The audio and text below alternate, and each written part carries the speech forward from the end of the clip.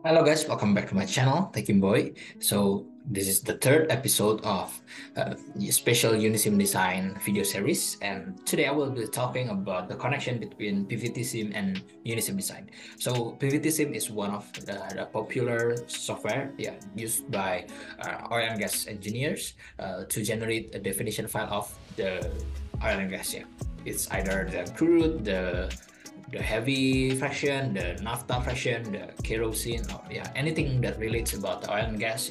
Especially the generation of the pseudo components. Yeah, it is one of the best software there, and the output of the PVTSim software is the PVT file. So here I have an example of a PVT file that this is just a sample case, so you can use any kind of PVT file here, because this is just for an example.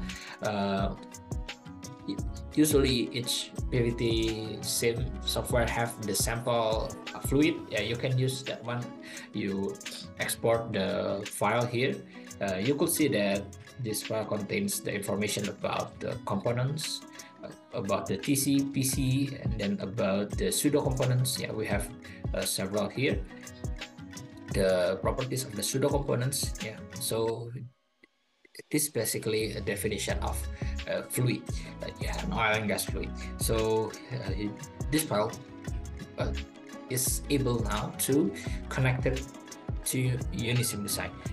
So it is quite a useful feature because some of other software also receive an input of PVT files here, and UniSim design also able to do that.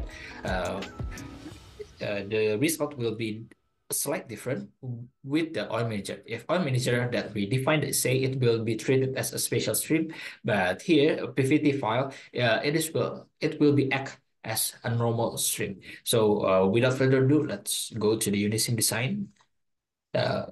This is the early page. We click new case. After the simulation basis manager appears, you will directly go to the enter PVT environment button. Then I will click add. The next thing is I will select the engine. Right now only have one stream loader. I will click launch engine. There are two options here, the PVTSim file or the shell SDF file.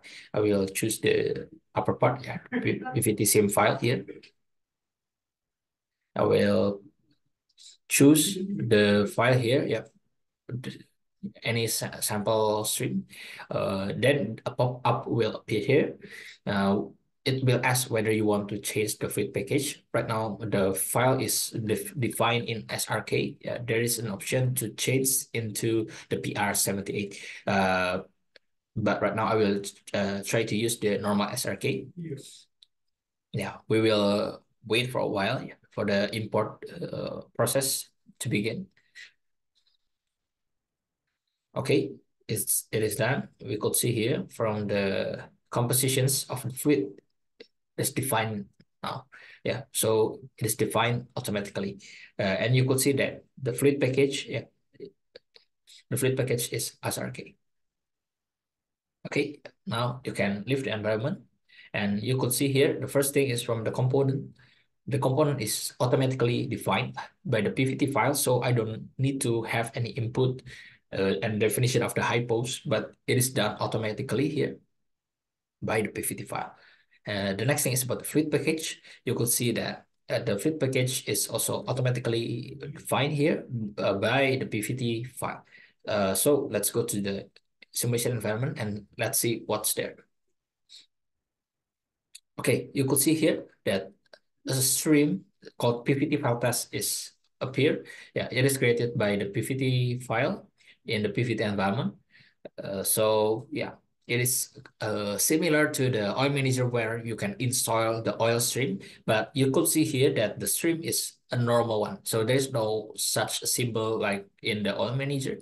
This is just a normal stream. So the composition, you could see that it is defined already. So we just need to put the conditions only. let's just put a random number.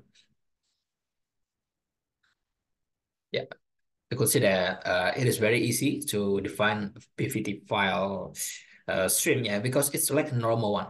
Okay, now I will try to test this stream with a new fluid package. I will try to name it as SRK test, and then I will scroll down. I will search for SRK.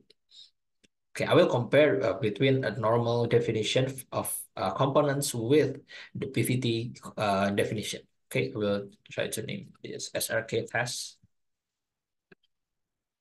Okay, I will define from stream.